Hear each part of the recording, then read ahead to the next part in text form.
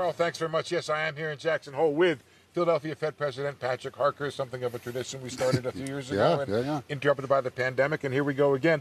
I want to start off with one of the big questions that's out there, Patrick, which is this idea that we have had fairly strong growth at potential or even above. The third quarter looks very strong, and yet we've had declining inflation, which is sort of like not what the theory tells us should happen. I guess my first question is that a problem that you think has to be leaned against with policy? No, I don't think so at this point. And we clearly have to deal with inflation, and we are. We have a restrictive stance, in my view, and we should keep it there for a while. We can talk about that. But in terms of GDP growth and low inflation, low unemployment, where have we seen this before? Before the pandemic. Okay. So there are models, but then there's what we've experienced in the past. We've experienced this situation. So is it possible that we can get back to that situation? Yes, I think so. The idea, though, was that you need to have, and Chair Powell said this last year right here. He goes, we likely are going to require a period of below potential growth to bring down inflation. What do you think's happening in the economy that is allowing the growth to remain at or above trend, but also inflation to come down? So I think a couple things are causing this. One is we are probably seeing a little uptick in labor productivity. We're hearing that from some of our, we'll see how the data plays out. We're not completely clear on that. But otherwise, again, the situation was there before. So what were we seeing in 2019? I mean, roll that forward to today, those same dynamics that were in play then can be in play now.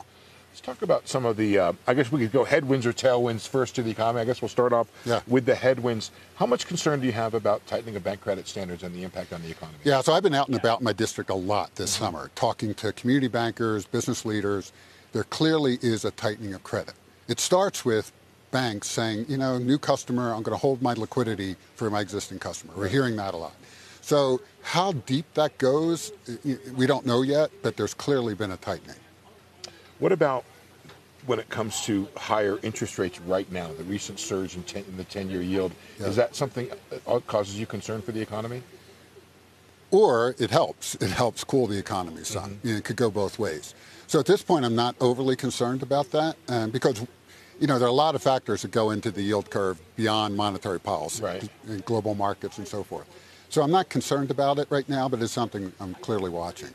What about credit card delinquencies on the consumer? What are you hearing about that? They are starting to tick up. Our Consumer Finance Institute tracks this very carefully. They're ticking up, but they're still not beyond where we were pre-pandemic. Now, if it gets worse than that, then we'd start to worry. What about the consumer in your hearing? Are they slowing down? Yeah. The low-income consumer is clearly slowing down. I was talking to, when I was out and about this summer, one of the major suppliers to the back-to-school market, and he's seeing a softening of demand. So we are starting to see some things soften. So I guess we'll get to the policy thing in a second. It sounds to me like you believe this recent spurt of growth we've had is going to be temporary. Yeah, we'll see. I mean, we have to look through one quarter. Even, sure. Do you expecting a slowdown in the economy? Eventually, yeah. We're looking at us going back to trend growth at 2%. It's going to take a couple of years, maybe, or even sooner. We're seeing inflation coming down under 4% this year, then 3%, then 2% in 2025. It's going to take time as well.